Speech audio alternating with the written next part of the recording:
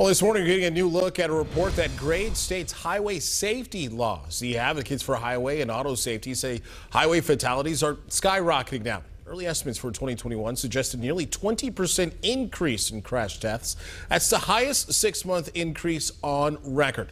Eric Pointer joins us now in our newsroom with more on this. What does the report suggest for Indiana here, Eric?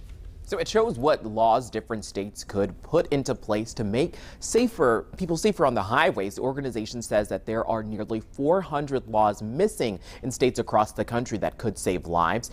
The areas that the study looked at were laws to protect everyone in the vehicle, like seatbelt laws, child passenger safety laws, impaired driving, distracted driving, and different laws to address teen driving safety. For Indiana specifically, the president of the organization, Kathy Chase, says that the Hoosier lawmakers could look at making a few changes to improve the grade. According to the report, the states are graded on red, yellow, and green. Red is the worst, green is the best. Indiana scored yellow.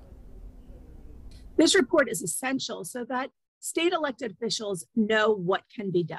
They can pick up this report, they can see what's happening in their states, and they can see what's missing, and they can introduce legislation, and they can push for legislation. The report also features a poll to show how drivers in each state feel about the laws and what they would like to see changed. You can find that full report on our website, cbs4indy.com/links. Most states around Indiana also stacked up in the yellow except Ohio. The Buckeye State got a red rating. In the newsroom, Eric Pointer, CBS 4 News.